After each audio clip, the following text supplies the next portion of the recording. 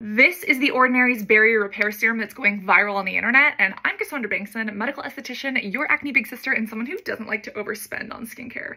This is $17, so it's a little bit more pricey than some of The Ordinary's other products, and it's this bright pink color. This color naturally comes from cyanocobalamin, otherwise known as vitamin B12, that they put inside of this formula. This barrier support serum is supposed to help rebuild a healthy skin barrier. They claim it's a multi-active solution that has ceramides as well as centella, so it's really soothing on the skin. But is it worth the $17? If you have oily skin and want to use this as a moisturizer, then yes. If you have dry skin, you're probably going to need to use another product on top of this though. I think this is best for combination skin types. Also, a little goes a long way. You do not need one dropper. You definitely don't need as much as I applied. I just get carried away when I film these videos. But overall, yes, I do believe it's worth it. And if you have a damaged skin barrier, this is a great place to start. It's oil, alcohol, and fragrance free. And if you want to see an entire video of what happened when I first used this for 30 days, you can watch that entire thing right here. I can't wait to hear what you think.